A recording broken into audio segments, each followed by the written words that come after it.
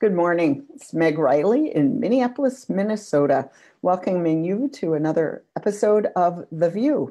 This morning, we're excited to have three members of the leadership collective of Allies for Racial Equity, and we'll be getting to them in just a minute. I just wanted to introduce myself by saying, if you saw that Seinfeld show where they got the water, the good shower heads, and everybody's hair got flatter and flatter throughout the show, in Minnesota, our equivalent is hat head. And so all of our hair just gets more staticky and flat as the winter goes on. So this is my hair this morning. I'm sure you wouldn't have known that, but I had to say it because it might stick up in the middle of the show. You know, it's just welcome to winter in Minnesota. Christina, you're in the South there. Is it better?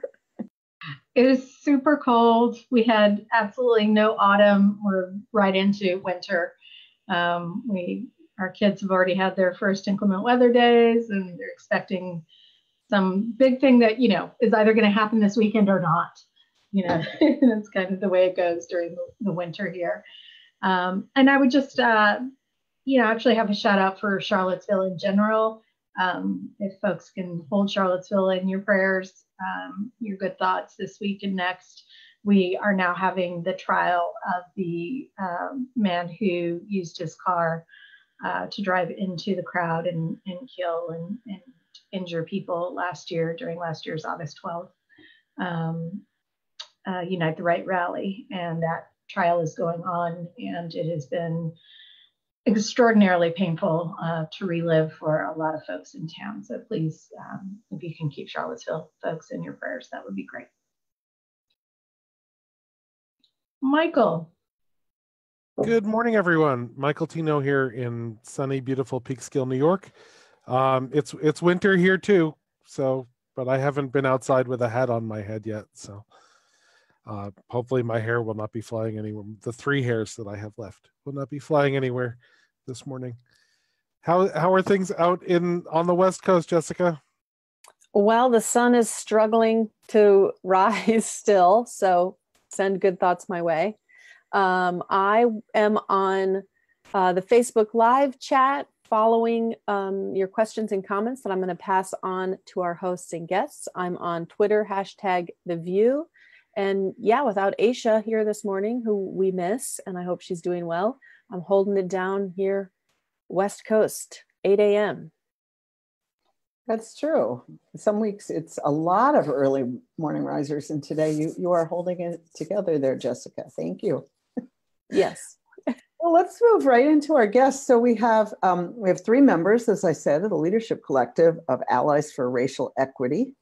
And that one is Chris Jimmerson, who's the Minister for Program Development from Austin, First UU Church of Austin.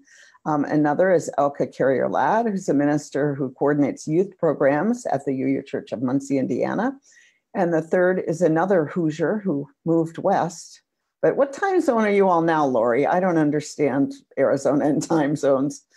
I'm always in Mountain Standard Time, which sometimes means I look like I'm in Pacific Daylight Time.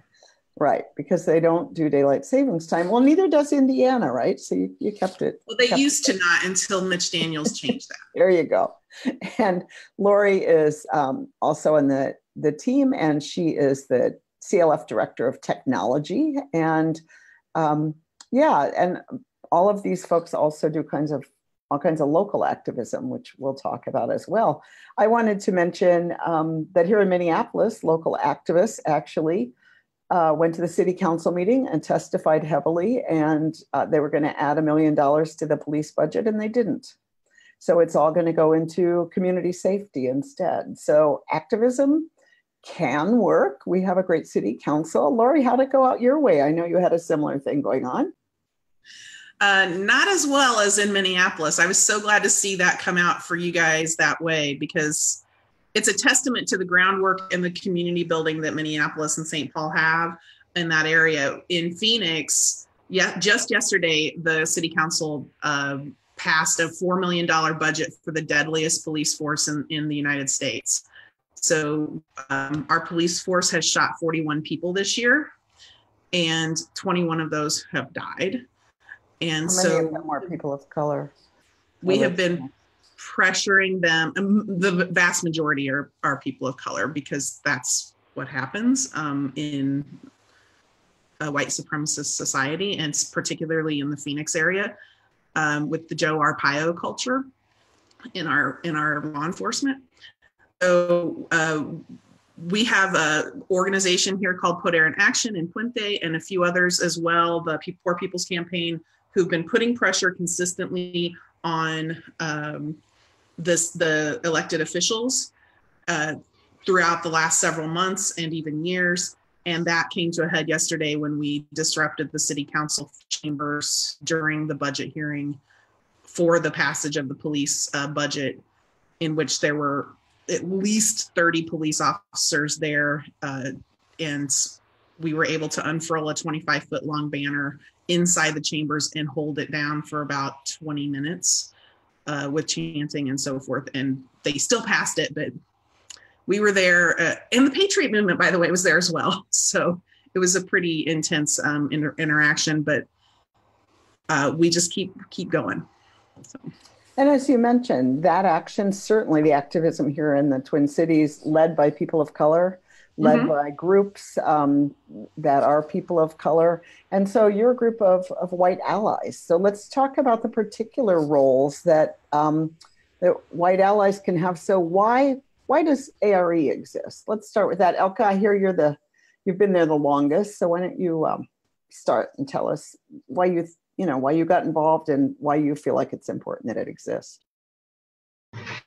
So we started, and Michael may know more of the history of this than I do, because he was there before me and we overlapped slightly.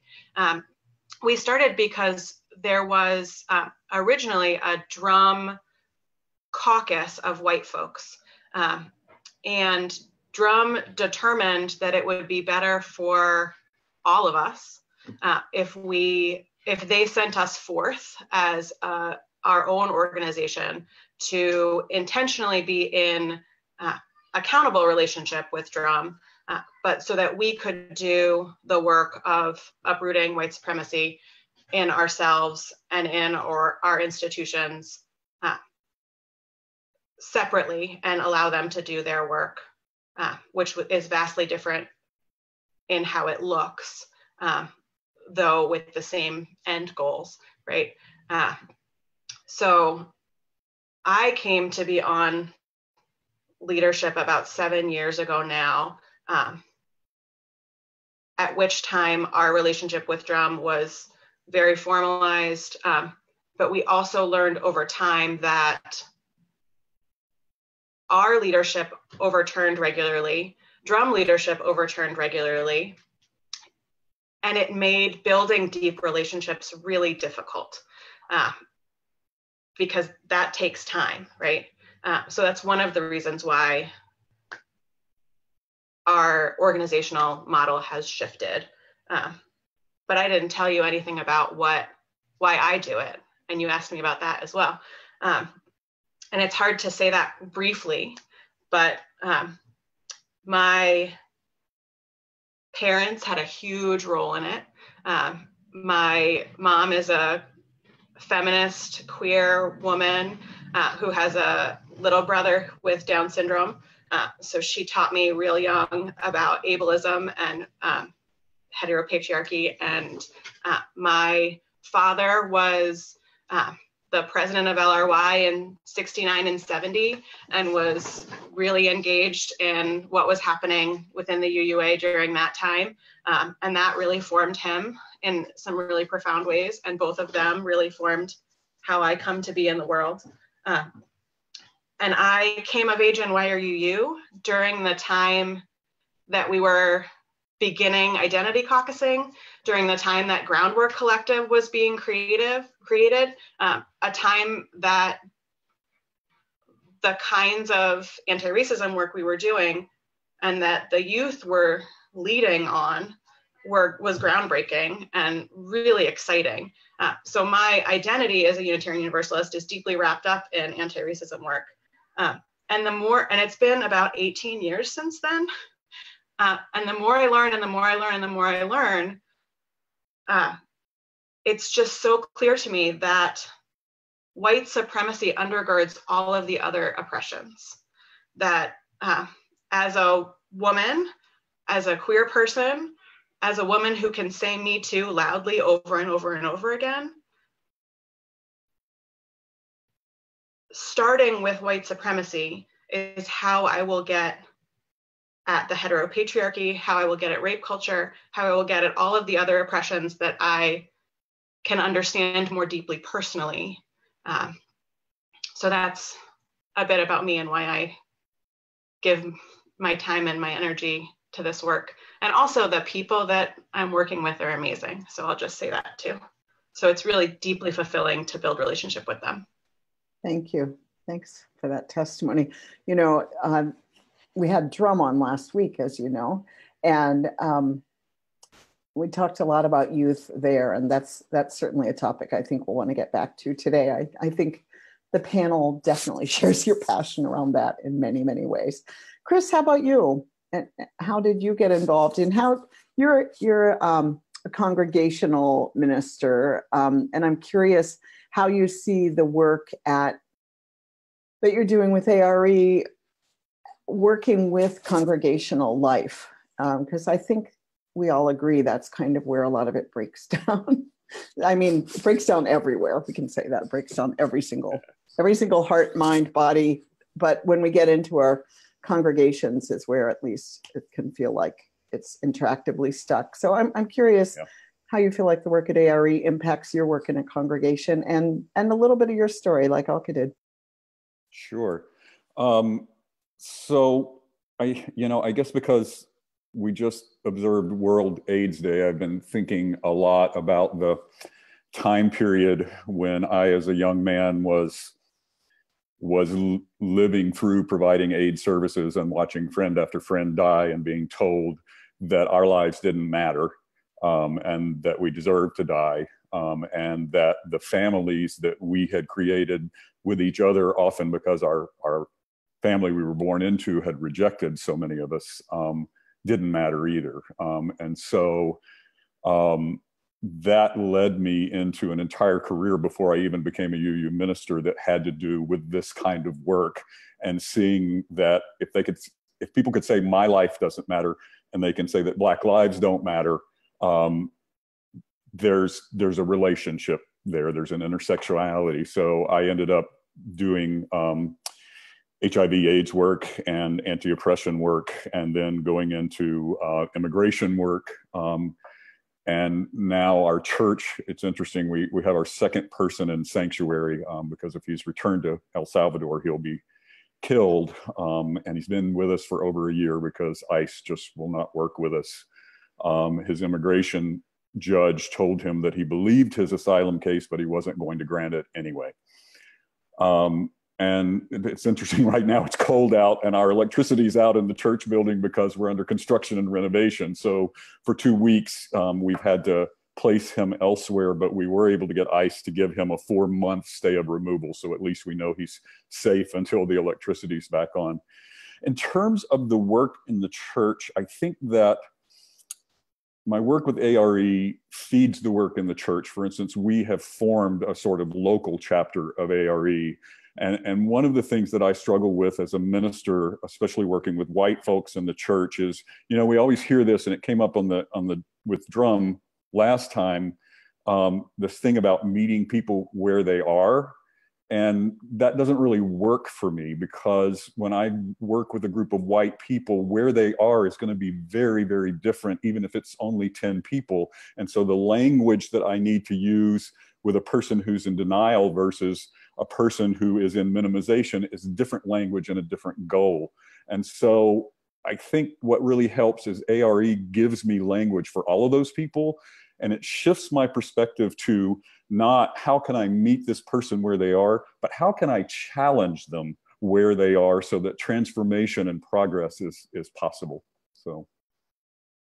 Well, you're starting to talk about how you do the work. And Lori, as you kind of share a little bit of your story, I'd love to hear, Chris started to lay out some of the language that you offer, but I know that you've been meeting with congregations, and I'm sure that that's changed over time. And I'd love to hear some of what you've learned and where you are now with it.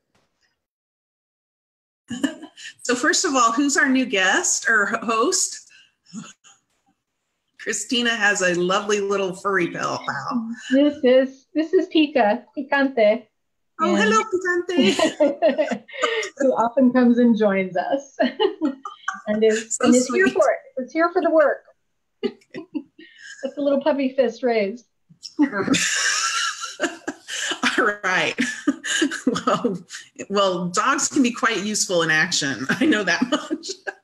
All right. So a little bit of the why I got involved with ARE, and I'll tell you, it comes from a slightly different place. And I don't know if that's because I'm one of the lay leaders that's represented here, or just because from the Leadership Collective, or if it's just because of my unique situation within Unitarian Universalism. But my why for getting involved with ARE was I've been on kind of the margins of Unitarian Universalism to some degree, not being able to find a good fit in any of the congregations for my particular way of expressing my spirituality. In the Midwest, it was very difficult. I was embracing a much more embodied spirituality when all of the congregations in my vicinity in the Heartland district at that time were very humanist, very like Protestant staid kind of like feeling, not Protestant in theology, but Protestant in like worship style. So,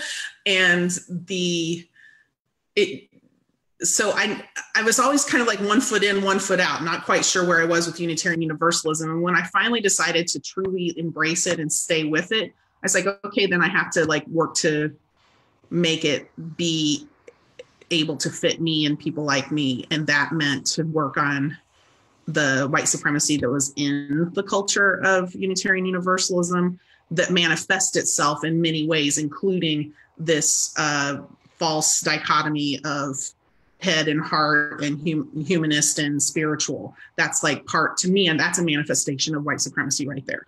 So just in my little bubble of the world.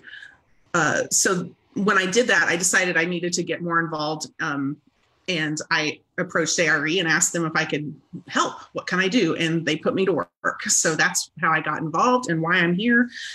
As far as our congregational engagement, that also kind of, I think, has roots in some of my experience and other people's experience as well. Our congregations are how most people learn about or like first contact Unitarian Universalism if they're coming in instead of like being fully raised in Unitarian Universalism. And even those folks too, right? Their first contact is in the home and then in the churches. And the culture of our churches it has a lot to do with some of the stories we were hearing last week with Drum and the struggles people of color have with the tax, the emotional tax and physical tax of being a Unitarian Universalist and not being white. There's just a lot to that, and it takes a lot to stay in it and choose every day to keep claiming and reclaiming the faith that is everyone's birthright, but it doesn't always feel that way. So our task as ARE is to confront that white supremacy culture, make it visible to people, because that's how it operates, is by being invisible and just how we do things around here. And so by really helping congregations and leaders within congregations, both clergy and lay leaders, to make it visible for themselves and then for their congregants, that's when change can happen. So ARE has been engaging with congregations more directly in the last several months, and then now going forward to provide coaching and consulting services and training when needed, tailored for each situation within congregations to help really transform the cultures. So we talked last week a little bit about how white supremacy just shifts around and moves, and so I'm curious, when you're doing this work in congregations, well, Chris, I'll start with you. you talked about people who minimize and people in denial. So if you're in a congregation, is part of what you do to assess with them where they are, or how do you go into a congregation and help them with that, or how do you meet people, period, to try to help us all and transform?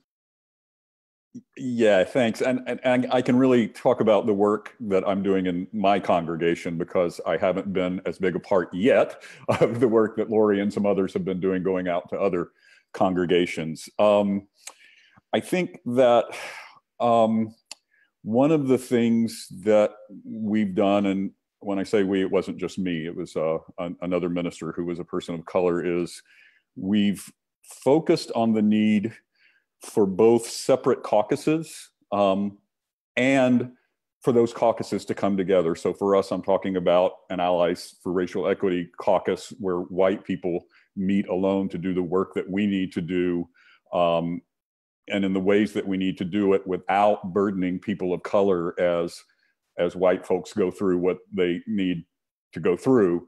And then there's a separate people of color group, but then we also come together and do some studying together and read together. You asked, do we help people assess where they are? Yes, we've actually, for instance, done training on that intercultural developmental model, offered people the chance, if they wanted, to take the testing to figure out where they are.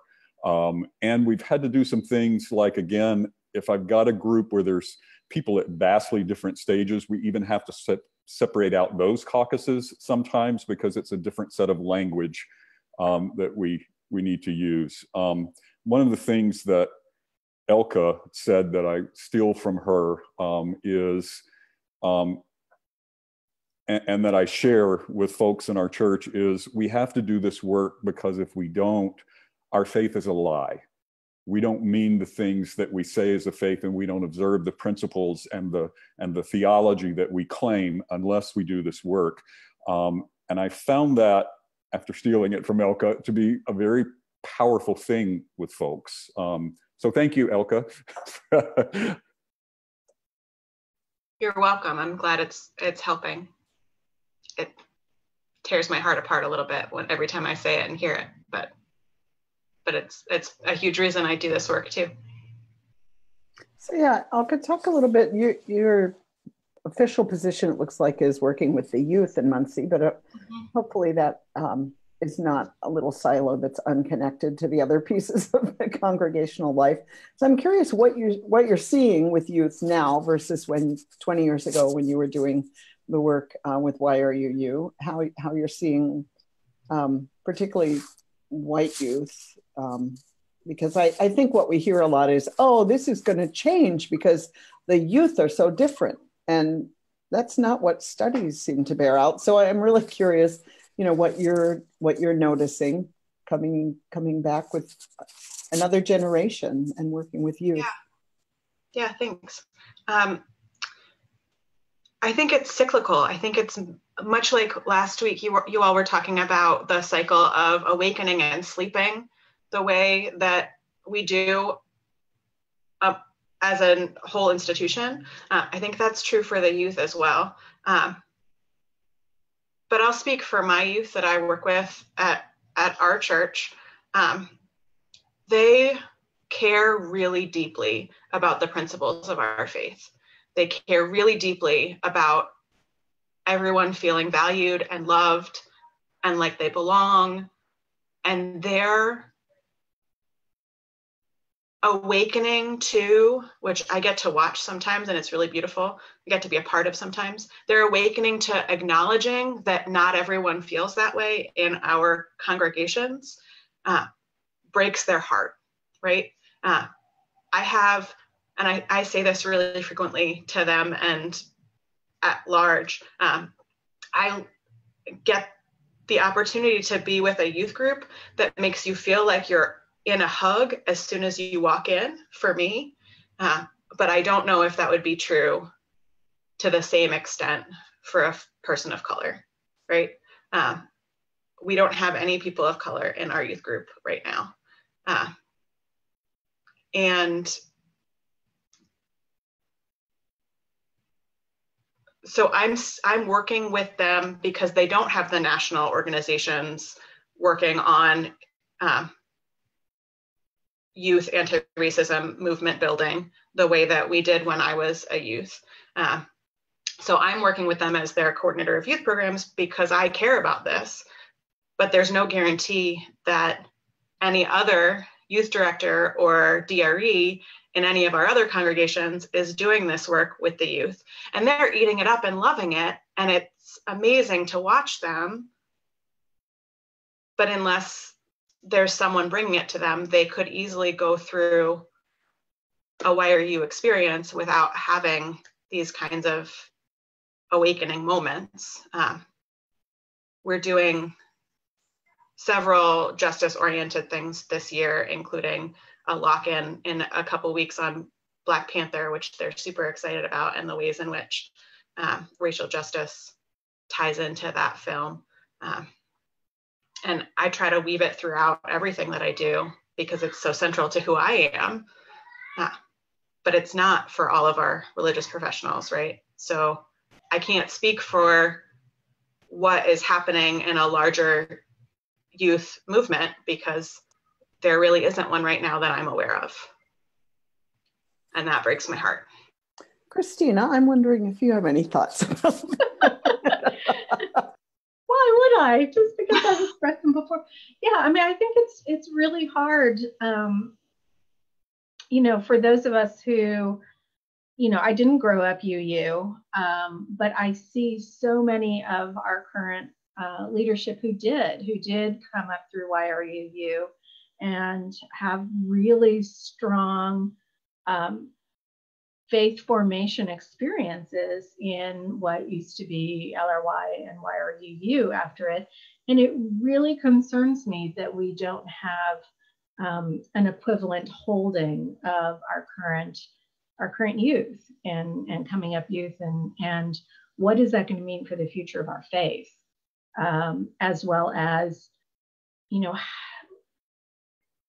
what happened that we felt like we could abdicate our responsibility to both our ancestors and our future generations. And all of this is absolutely about, white supremacy culture and the work that ARE and Drum are doing.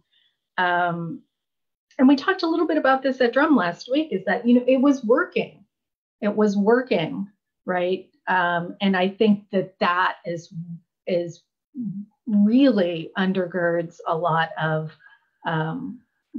why the rug was pulled out from under it. And I don't think at the time, or maybe at the time, you all were there, I wasn't. I think there was some of that fear of it working. But I also think there was also, just some the white lash of when you see change, white supremacy tries to reassert its dominance in ways that if you don't call out, hey, this is white supremacy happening right here in front of us, it happens. And I'll hold that calling that out does not come without a price, a cost to the folks. And, historically in our faith, the folks who have paid that price have been UUs of color. And so, I think it's super important to have groups like ARE when we're doing this work so that we can have white colleagues who are willing to buffer that cost. When we were going to do the white supremacy teach-in, like you all were some of the first that we called, right? We were like, hey, we're going to do this thing. And we are three religious professionals and religious educators of color, leading a team who are doing this. We're going to need you all to, get out there and block for us a little bit. And without hesitation, you all were just like, yeah, tell us where you want us to be, what you want us to do. And that means a lot. And I think that accountability relationship, is something I'd actually love to hear from you all. But going back to the youth portion of it, I don't think it's something that we can drop and you know, I always preface when I say this because I have deep love for our youth office, our UUA youth office, like in the folks that are doing this work. This is not a drag on them. They are doing a tremendous job with the resources that they have. And they have a deep and abiding love for our UU youth. I see that all the time. I see it with my own children. And I just really, really want to reaffirm the work that they're doing, that this is not about that. This is really about how collectively we have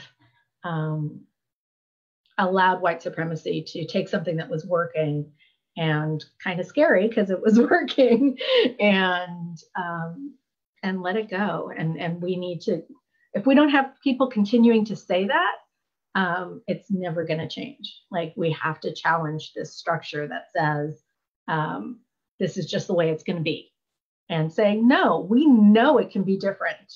We absolutely have proof that it's different. We have leaders right now sitting at the table because they were in those spaces. And we absolutely have to continue to say that out loud, and challenge where those resources are. I think we need to have a whole show on this. If you may, heard me, may I add another layer to this, Meg? Sure, Michael, add another layer. So yes to everything that was just said, and you know, and a note that the staff of the Youth and Young Adult Office is about a third the size of the staffs of the Youth and Young Adult and Campus Ministry offices 10 years ago. So yeah, you know, there's only so much that people can do when things get cut. Says the former director of the Young Adult Office. Well, and the piece I want to add, and the former director of the Youth Office, yeah. Right. The piece I want to add to, you know, like you said, Meg, people keep saying, oh, things are going to change because the youth like get things so much differently. That requires us to have a faith that our youth stay in. So, you know, for every Elka, there are probably 10 white youth who are no longer Unitarian Universalists. And for every Alandria Williams, there's probably 50 youth of color that are no longer Unitarian Universalists. And I use those numbers specifically to point out that the white supremacy culture, as it intersects with the culture of devaluing the participation of youth and young adults, disproportionately affects our young people of color. And I think that we need to recognize that you know, so many young people of color that I worked with, they're not Unitarian Universalist anymore. That is so true, Michael. I'm so glad you said that, because it's real. And like, even for my own children, like me trying to find them a Latino young adult UU as a mentor, like it's been rough, and God bless the folks that have, you know, stepped forward, you know, to do that for them. But, you know, time and time again, you know, they had young men of color adult mentors that Unitarian Universalism has run, not just not supported, but run off. And, you know, if they can't see themselves reflected somewhere in this space, how on earth do we expect them to stay? Okay, we're going to do a whole show on this, I vow. As I said in the Berry Street lecture last year, if we don't care about the youth, I don't think we get to say we're a religion, because who are we then? We're a club. So, but we're going to talk about accountability. Christina brought that up, and I'm curious, and Chris mentioned it, and a couple of you have mentioned it about accountability with drum, and I'm curious how that works. Lori, you want to jump in? Yeah. So accountability for ARE is directly to drum, an elected body of people of color who called us into being. and who set out we as a community, both communities set out accountability guidelines to this body of people of color. And so we're accountable. It's grounded in covenant. It's grounded in agreement, mutual agreement, and it's grounded in relationship. And how accountability looks for white folks working in anti-racism, I think, is something that it's a very challenging thing to be unlearning our own, like where white supremacy has been playing in our own selves and our own bodies and our own thinking. And then also to be like just something as simple as taking leadership from people of color. Like many white folks do not have any experience with this whatsoever. So even folks who are theoretically woke. So accountability is something that you don't get to like take a 2-hour class and get the certificate and now you're accountable. It's an ongoing negotiation. It goes on and on forever. I'm constantly falling short of my own promise of accountability, even though I've been in the work for several years. So we just constantly have to be very careful about not relying on the fact that we're accountable and we get to do whatever we want because of that. That is not true. There's constant check-ins and so forth that are required. And I feel like we're, one of the things I remember from last week's drum interview that you all did is talking about lines of accountability, not only to for us to each other, drum and ARE, but also to the broader association. So like, what does accountability look like to our membership, for example? So the Leadership Collective is this small group of like 18 people.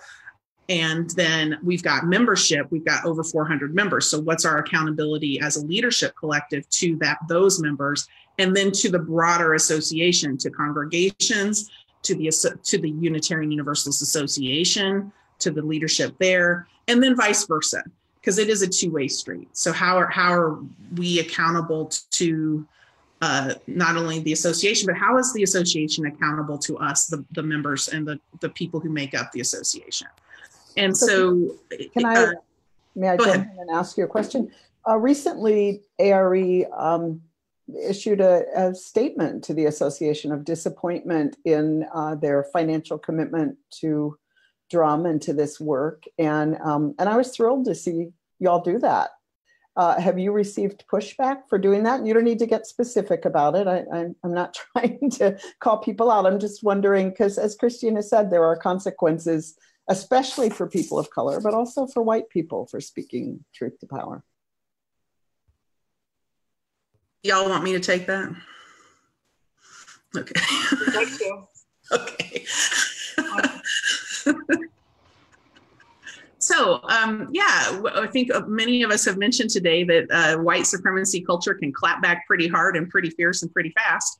And so one of the things that we did recently in support of drum was to amplify a message of one of our leadership collective members who had written a message in reply to the press release that the association sent out during our retreat and during Drum's retreat in October, celebrating the commitment of funding to Drum in the amount of $50,000. And that celebration was framed as as renewing the partnership with Drum, the UUA's partnership with Drum, which we're happy about. We're glad that they're on the right track. The criticism came from our collective member in that understanding that this is not a time for celebration, this is a time for forced contrition. That this was like demanded and begged, like literally, I think Renoir said that, begging. It's a hard thing to do, is have to go to your leadership and beg for basic funding, when it used to be funded every year to the tune of over $40,000, and now they're just asking for some kind of return to some kind of funding. And so one of the things that came out of our retreat in October is that we want to be clear about our context and be honest about our history.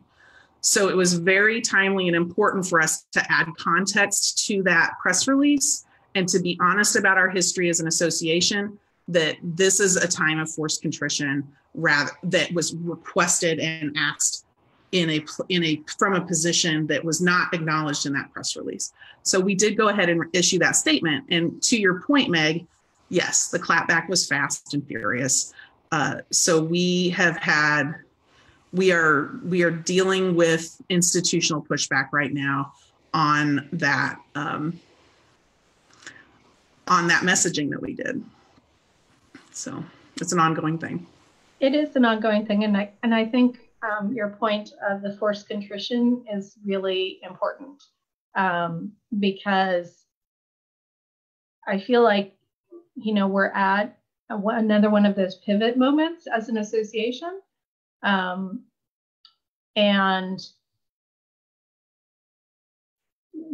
I feel like we can do things the easy way or we can do things the hard way.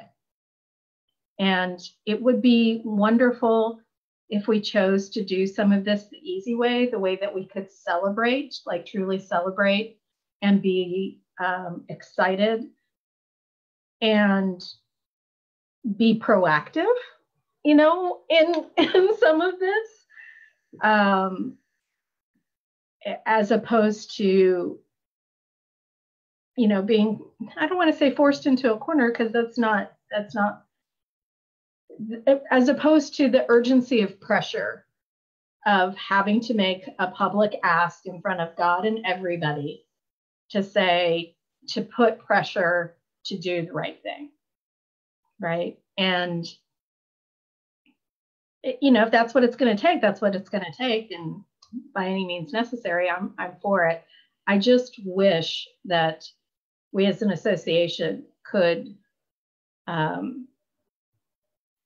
be a little bit more proactive, so we could be a little bit more joyful about it. And yes, to also naming the history behind it. And but I just feel like when we have these moments, it could have been such a joyful thing to fund drum, right? We just missed an opportunity to just say yes and then figure it out and be excited and happy and joyful about it. And to be clear, we are very joyful about it, and we want to be clear about our context and be honest about our history. Exactly. And be honest about, like, not just our history, but like how this happened, like even just the funding that did happen.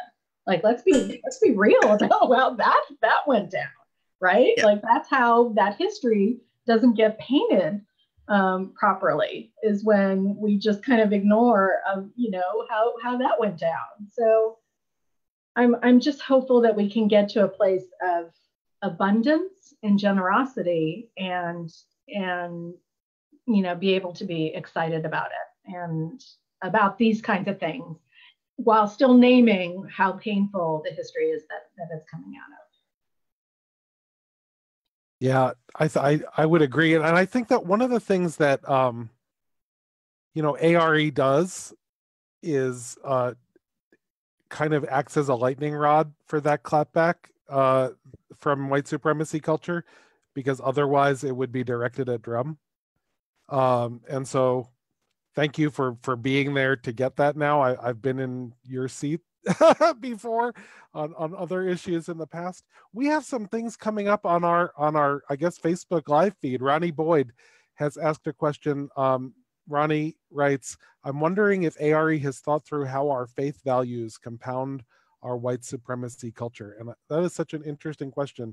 I'm hoping that one of you might answer that. I think, Elka, you have some things to say to that?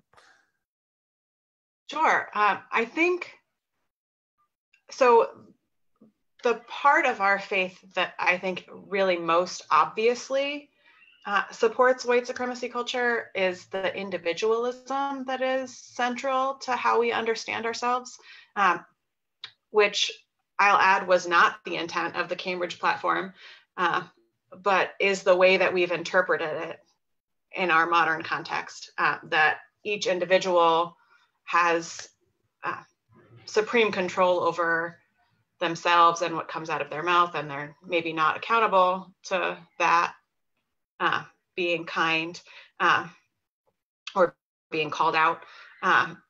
And we operate the same way with the Unitarian Universalist Association, right? Our institutions, our congregations claim staunch, fierce individualism in response to the hierarchy of the UUA. And that individualism is one of the main attributes of white supremacy culture that Tima Okun talks about in their article. And that's one of the reasons why.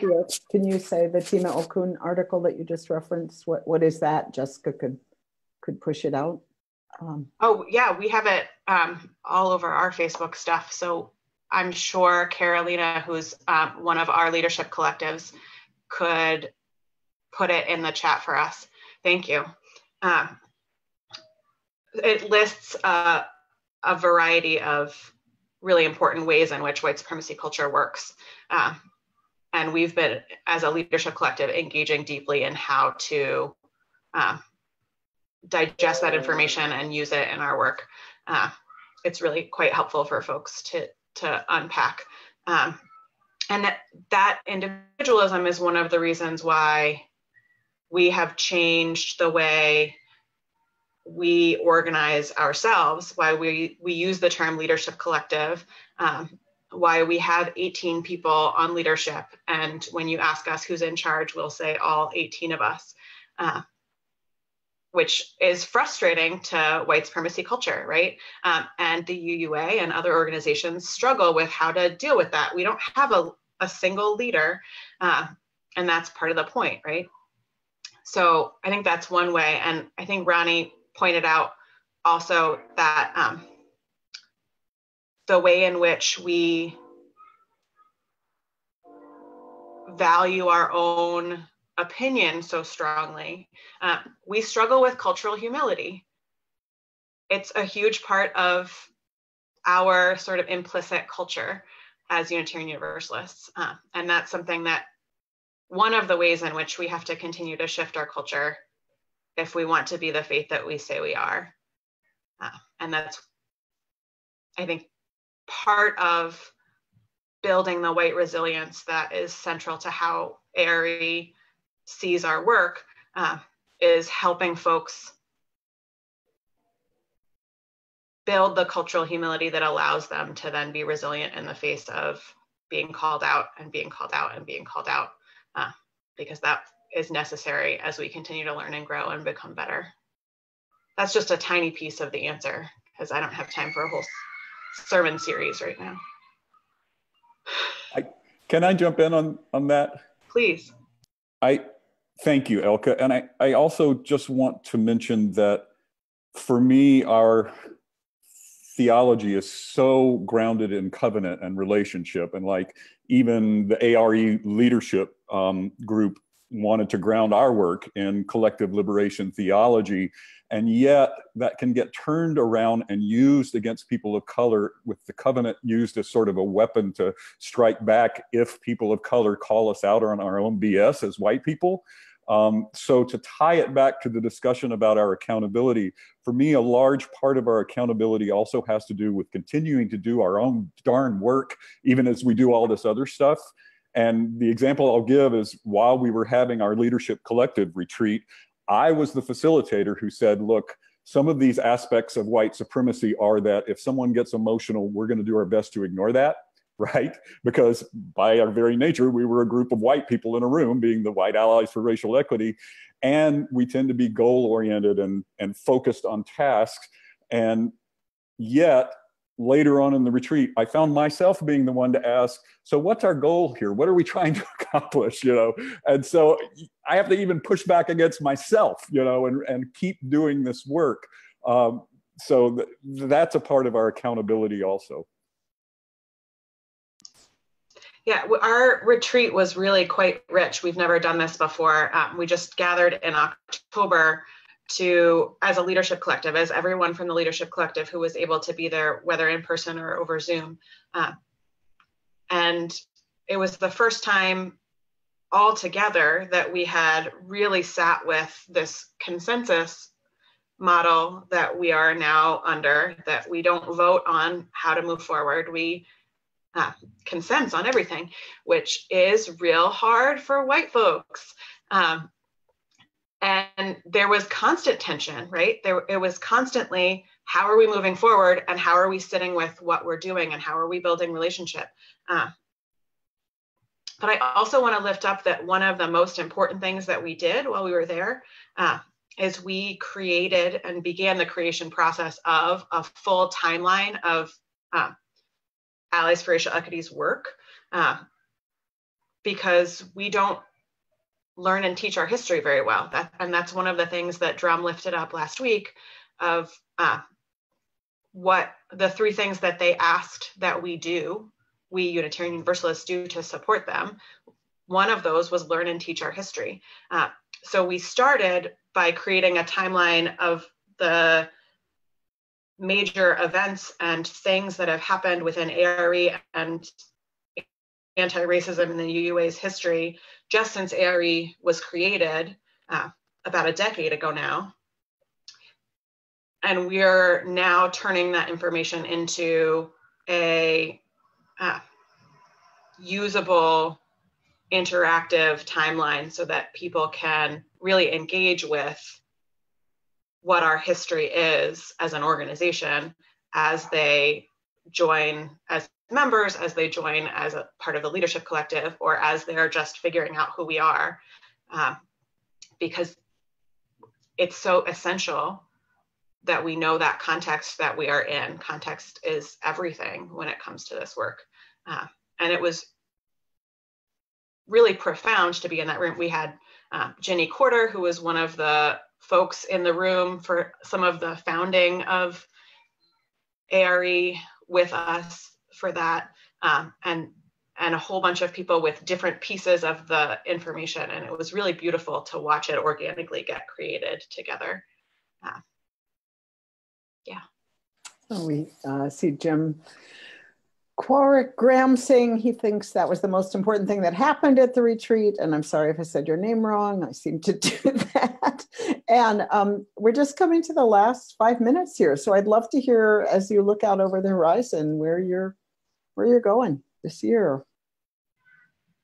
I'll go ahead and start because I'm the treasurer. I tend to be the bean counter. I tend to be the one that concretizes a lot of the stuff. So, and I know that Chris and Elka, they can tie prettier bows than I can. So I am so excited about the growth in our, I'm going to start with the money. The growth in our, what I'll call reparations programming and getting white folks within Unitarian Universalism to commit to giving away money, to redistributing funds. So just this year alone, in 2018, we were able to distribute 60% of our revenue directly to POC-led organizations and individuals engaged in this work.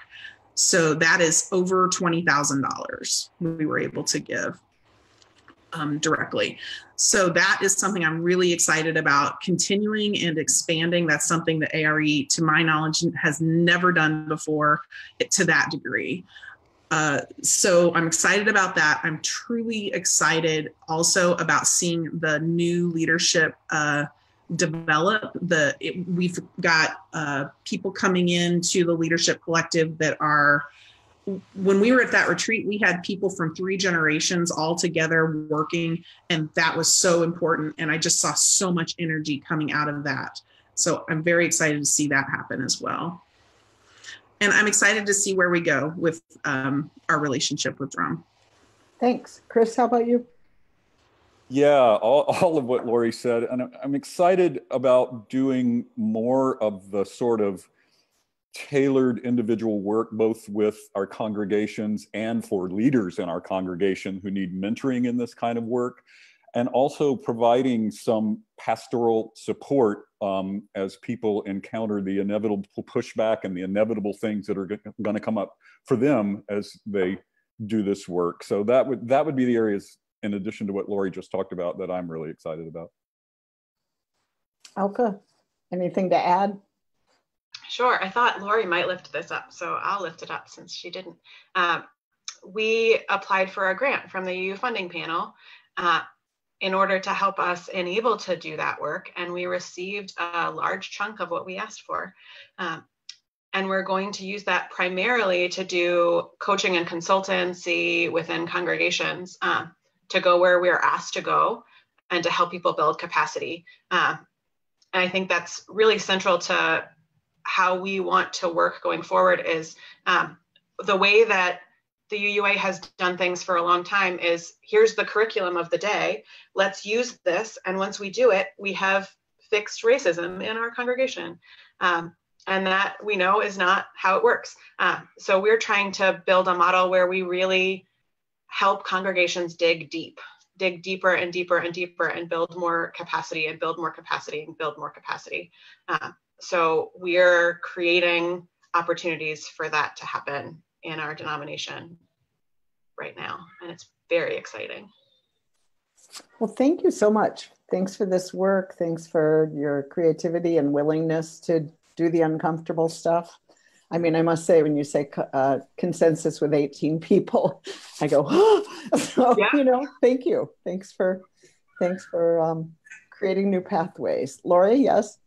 So I'm noticing here that we also, another huge thing we did was we developed and adopted a new covenant this year with our expanded leadership collective.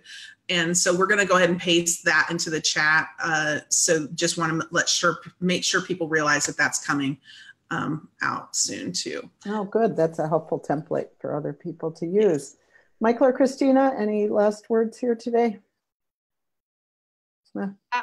I'm just really grateful for ARE. I'm grateful for the work you do, the way you do the work, even more than the work sometimes. And as a UU POC, I'm grateful for a place to send really well-intentioned white folks that I don't have to always educate them and just say, you know what, there is a great group of folks that you need to meet. Yes, offload that emotional labor. Next week, we have Michael Crumpler coming to talk about the Welcoming Congregation Renewal Program, something new there. Thanks so much for coming. We hope you'll come back and keep us apprised of what's up. And thanks for your good work. Hope everybody has a good week. Thank you. Thank you.